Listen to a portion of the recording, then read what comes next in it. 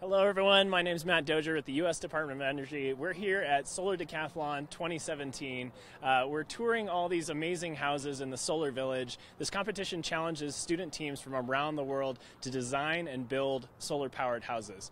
Right now we are in front of Our House by UC Davis, and there's a lot of cool features in this house. They're very focused on water, as you can see by their logo. We're going to head up the ramp and meet some of the teammates and see what's going on inside this incredible solar-powered and water-efficient house. So we're here in Denver, Colorado for Solar Decathlon 2017. It's a great event. It's open all weekend, free to the public. So if you're in the Denver area, got to come check it out. But let's meet some of the teammates here. Hi, folks. Hey, hi, how's it going? What's your name? Good. My name's Brooke Carey. And what's your role on the team? I'm a student project manager. Awesome. So why don't you tell us a little bit about Our House? Okay, so Our House is in response to the California drought. So in California, we've been experiencing a lot of droughts as well as a lot of wildfires. So one thing we're really proud of is our exterior features. All this wood is made from drought wood, which are trees that have been killed in the recent California drought. So on the outside, you'll see a lot of cedar, and on the inside, you'll see a lot of beetle-killed pine. So we want our house to be drought-resilient, educational, and inclusive. So one of our big features here is our exterior water feature. So this rises and falls based on how well the owner has met their water goal for the day, and they can change their goal on our smart mirror. So we kind of took drought resiliency as like a two-edged sword, I guess. So we have really efficient water technology, and then we want to have really efficient users. So we're trying to attack user behavior in very passive kind of ways where they can choose to accept this behavior change or they can choose not to. So it's not intrusive, it still feels like a home. Right, so the house is helping you save water, but it's also challenging you, right? Yes, it's challenging in a very friendly manner, and it's also challenging your neighbors and showing like, hey, we're saving water, you should save water too. Okay, so in a neighborhood with a bunch of houses like this, you know, you could walk around and see the feature there. Yeah, you could be like, oh, mine's like 2/3 of the way up, like I'm doing pretty good. Yeah, a little friendly competition. Yeah, friendly competition. Awesome. And so where did you said the wood is drought wood, so how was that collected? Where did that come from? So a company called Forest Innovations takes all the trees, and when they fell after the drought, they're now like dry, dead trees that are a very big fire hazard.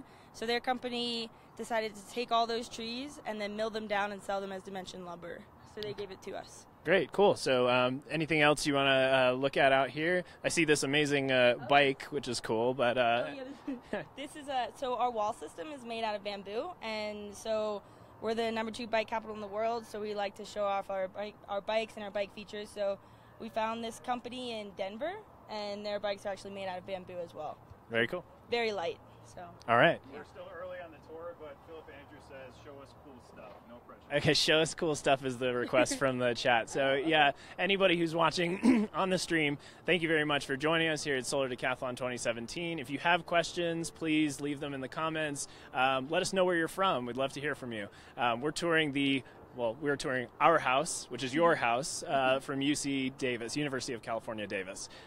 So what's this over here? So this is our wall cutaway. Basically, we have a SIPS roof and a SIPS floor, or a structurally insulated panel. So when you get these, they come with the insulation already in them. And then what we have for the wall system is it's similar to a SIP, but it's from a company called Bamcor, and it's made from bamboo. So you'll see on the inside here, it's all bamboo, but then on the outside you have an 1/8 inch of Douglas fir. So with this, we get no studs, basically, and in a typical home, you'll have a much higher framing factor. But with Bamcor, you have a framing factor of about 2.5. So it's very low, and you get a lot of insulation, and that's how we get our building envelope so tight.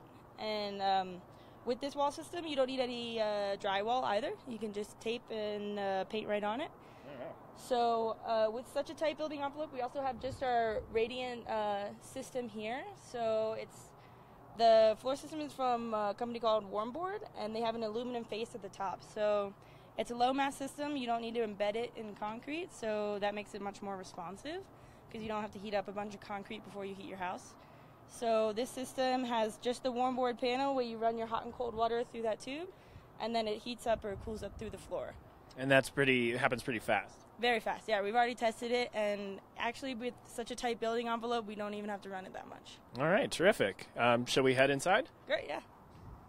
Orlando Diaz says, very happy you guys are showing us the new housing options. Okay. Oh, cool. Thank you, Orlando. All right, so now we're inside Our House from UC Davis. Yeah. So I did mention that we wanted our house to be inclusive. So first of all, we're fully ADA accessible. That's not just the tour route for the competition, but it's the entire house. Additionally, inclusive to us means reconfigurable. So we want a wide range of people to live here, basically, no matter how they like to live. So we have student-built furniture. This is all the same kind of droughtwood, beetle-killed pine. So these tables flip up or flip down, and you can even take the whole table off if you don't want it. Additionally, we have a 935 square foot home, so storage can be a bit of an issue. So we made these ottomans here. We have 12 of them, and they're all student built, and they're all made from the same droughtwood, the beetle-killed pine. So every one of these ottomans has a cushion and a table, so you can flip it, and you have your storage on the inside there. So in this way, we are reconfigurable, and we do have a lot of storage options. Additionally, we have this table here that was also student built. You might notice it has 3 legs and a track under it. So when you pull on this leaf, you can add 3 more leaves on top of it, and you can even roll the entire table out. So you can have your normal breakfast bar, you can seat up to 10. You can rearrange this whole space. You can rearrange the whole space, yeah. And if you don't want your TV we didn't want our TV to dominate our living room, so we also have this hidden soffit up here, and our projector screen drops down. So if you have young kids, or if you don't like having your TV in the middle of your room, you can just hide it up in the soffit. All right, very cool. Okay, so see the kitchen has some pretty cool stuff. So what do we have going on in here? So I mentioned we want our house to be drought resilient, which means water efficient technologies, but also water efficient users. So we have here a student developed device, and it thinks that the sink is on right now. So when you turn the sink on, this device will turn on. And right there in the middle, we say that represents 1 gallon of water. So the water is on right now and it's starting to drain that gallon. And as you drain that 1 gallon, you'll count 1 more tick in that perimeter there. And that perimeter will stay for 24 hours. So you get to see how much water you use at this sink in 24 hours. And every time you turn on the sink, it reminds you that you are using water, and water is very important. Okay, and water is important in this competition as well, right? Yes. So that's a new category, I believe, this year. So what does that entail? Yeah, so originally there was only 4 juried contests, which means people come through and they decide how well you did, as opposed to measured. This year there's 6, so they added innovation in water. And with water, it's basically how well does your water manage, or how well does your house manage water. So like we have a gray water reuse system, we capture rainwater and all that stuff for our exterior landscape. But for us, we wanted to take it a step further because it matters a lot to us in California. So we wanted to have a water-efficient house to meet the standards of the contest and everything like that, be competitive. But we also wanted our users to be very water-efficient. Sure, sounds great. You followed through on your promise to Philip. He really liked the furniture. Oh, great. Awesome. Excellent. Okay, cool. So shall we move on now? Yeah, so we modeled the house at the competition, we modeled the house as a single-family home with 2 kids, but we also did some analysis on 4 student renters or a couple without kids. So right now, this is the kids' room, and you'll see up there, we call it like the window into our wall system. So we just framed it, but that's basically a hole in our paint there, and you can see the actual bamboo striations there from the BAMCore wall system. That's very cool. That's some innovative art you've got. Yeah. I wonder if our viewers at home will consider that if they end up with a hole in their wall next time. Yeah, definitely. Just frame it. It looks great. Yeah. All right, so moving on to the bathroom, which I'm sure is another very water-centric part of the home. It is, definitely. So again, we're ADA accessible, so we have a full roll-in shower. And we additionally have one of the meters that we had in the kitchen on our bathroom sink. So in both the bathroom and kitchen sink, you can see how much water you're using. And we have a shower head there that changes, the LEDs on it change color based on how long you've been in the shower. So that's from a company called Hydrel. And if you don't like the colors it changes, or you don't like how fast or slow it changes, you can change it on your smartphone app. Gotcha. So it's that visual reminder of your water usage and, keeping people, thinking with the water in the forefront of their minds, right? Definitely, yeah. And on this one, we think like right away, like if this feature lights up, it's not lit up right now, but when it lights up and let's say you're just brushing your teeth or something, if the gallon is draining, you might think, okay, maybe I'll turn it off while I'm brushing my teeth. Just small amounts of water here and there can really add up. Right. And we also have this smart mirror here where the user can change their goal from that exterior feature that you saw out there. Okay. And it also shows all the water and energy used for the house and a lot of other things. That's very cool. So there's a screen kind of mounted in there? Yeah, it's a screen mounted on two-way acrylic. So basically when the light's off, it's a mirror, and when the light's on, you can see through it. Terrific. So Mike, you can wave hello there as we go by in the mirror. So for those of you who are just joining us, we're here at Solar Decathlon 2017 in Denver, Colorado. We're touring one of 11 incredible solar-powered houses that have really are just packed with innovations for energy-efficient use, water consumption. It's really amazing. So if you come down to Denver near the airport, it's the RTD station at 61st and Pena. You can come tour it for free, but we're going to be taking you inside all of the houses here if you're not available to come to this area. So we're in the UC Davis Our House getting a tour, and so let's move on to the bedroom. Yeah. So again, we modeled it as a single-family home, so this would be the parents' room, and we did model it as other, student renters, things like that. So it did come in at $271,000. So that's really great. Our goal was $250, and $270 was pretty good. So we were hoping to be very cost effective. That's part of us trying to be inclusive. And in this window, it's kind of tough to see right now, but the tint there is due to a company called Raven Window. So it's a solar intuitive thermochromatic glazing, and when the sun hits it, it begins to tint over, much like the transition sunglass lenses. Oh, wow. Okay, so it's just without having to do anything, it's going to shade you properly, hopefully, during the day? Yeah, it's not one of the ones where you have to plug in. It's not electric or anything like that. Okay, cool. So added comfort for the bedroom then. Okay, so back outside now. So, yeah, we have our east private deck. So in California, you can live outside 10 months of the year, so we thought it would be really nice to have our east private deck. We even have a fan in case it gets pretty hot over here. So we have a little east private deck, and we have a big deck on the south side. And this is where we also have our mech room that houses all of our water appliances. We have a north mech room for all our electrical appliances. Awesome. Yeah. So this is a pretty impressive set of mechanics in here. So I mean, do you understand all of these components here? Yeah, I could talk a little bit about it. Yeah, why don't you tell us a little about it? All right, so we have one heat pump, and that's for both our radiant heating cooling system that I mentioned earlier, and it's also to heat our shower water. So we have our Phoenix heat pump here, and then we have our insulated water tank right over there. So I mentioned all we need is that radiant system. We don't need any forced air.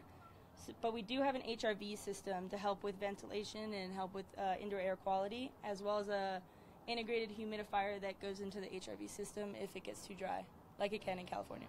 Right. So how long have you been working on this project? I've been working on this project for 2 years, and I've been a student project manager for about a year and a half. So 2 years ago, it was just very preliminary. This is what green building is, and then it kind of slowly morphed into us designing for this house specifically for about a year. How does it feel to finally be here in Denver and have your house open to the public, showing it off, having the judges come through? How does that feel? It feels incredible. Yeah, we just seeing the house come up, we actually only saw the house finished here. A lot of teams finished, where they were and then took it apart and brought it here, and that was what we were planning on doing. But we didn't finish in time, so just seeing all the finishes, especially interior, come up and seeing it all work and seeing our systems turn on was really incredible. Right. I imagine it's quite the thrill. Yes, definitely. Okay. Shall we wrap around here? So I see a lot of kind of nice outdoor space. What's the weather like in UC Davis these days? It's very nice, actually. So it's pretty much 70s most of the time, and when it does get really hot, it's usually for like a week or so in the summer where it gets like 3 digits and then it drops right back down. So we got a dance party going on over there. Oh boy. Wow, dance party sighted. Yeah, definitely. That's what the deck is for. So I can tell that the team is feeling you're sharing your joy at being done with construction. Definitely. Construction was very tough. We had apparently an unprecedented amount of rain drop in Colorado while we were doing construction, so it was quite a challenge. You made it through the muck, though. Yeah, we did. Okay, so tell us about the deck, then. So we have a completely drought-tolerant landscape. So all this landscape you see in our planters here is watered by the gray water from all of our showers. And as you on the other side of the deck, kind of hard to see over there, but there's an edible arrangement, and that's watered by our rainwater. So we did a lot of research on how Californians use their water, and we found that Californians use at least half of their water outside for their landscaping. So just by our gray water and our rainwater, we cut the water use in half for the households. Right. And one thing, so we, often with these houses, you can't actually see the solar panels. I mean, these are solar-powered houses. So tell us a little bit about your solar system. Okay, so we have 27 panels from SunPower, and then we have a Sunny Boy inverter, and we have a SunVerge integration system battery. We can go in the mech room and see them if you want, but the SunVerge battery buys the energy at night when it's really cheap, and then it sells it during the day so that you get the most value for your energy. So that's one way that our house is able to be really cost effective. Terrific. Yeah. Okay, so what's this over here? I see some contraption. Yeah. Okay. So this is by GoSun. It's a solar cooker. So basically, we have the shades up right now, but when the sun hits it, it gets very, very hot. And if you pull out this cylinder here, you can put in food and cook it. It's this big. So we put in potatoes, bread. You can cook thin meat in there, things like that. Awesome. Yeah. Okay, and so these shades here, you're saying sometimes they're back, you can retract them, is that right? Yeah, definitely. So we got these from Netherlands, and they do retract. So you can bring them all the way back like that. It's just that easy. It's just on a pulley system. So another way you can be reconfigurable, you can make the south deck however shaded, not shaded you want, and it helps with solar heat gain. So in Davis, you really only need a lot of shading on your south side, because we see a lot of decks in Davis with huge decks on the south side, but it's unlivable for a couple months. If you just have a shader, it really helps. Right, absolutely. Does the Netherlands team know that you're, borrowing their? I don't know, but I did see that they do have a shade structure that looks very similar to ours, so we might be using. Great minds. Yeah, we might be using a similar thing. All right, cool. Okay, so where to next? Well, our bench here is completely supported by all of our IBC containers. So it's all a very cost-effective solution to having to have so many water tanks. We need to have a couple tanks for the competition because we're not tied into city utilities. So we've integrated it into our bench structure here so that when we come back, we also have a couple more tanks for rainwater because we'll have some extra. So with that, we get a huge bench, and it's actually made from the same material of our decking. It's supposed to be kind of like a continuous surface there. So it's just a great place to hang out. Yeah, it looks like it. Clearly, everybody else thinks so too. So, okay. Well, do we have more to see around the corner here? Yeah. So again, we're the #2 bike capital in the world. So this is our bike feature here, and it's just basically a little piece of home. So, and it lights up at night, so it's pretty cool. Okay, so who's responsible for this?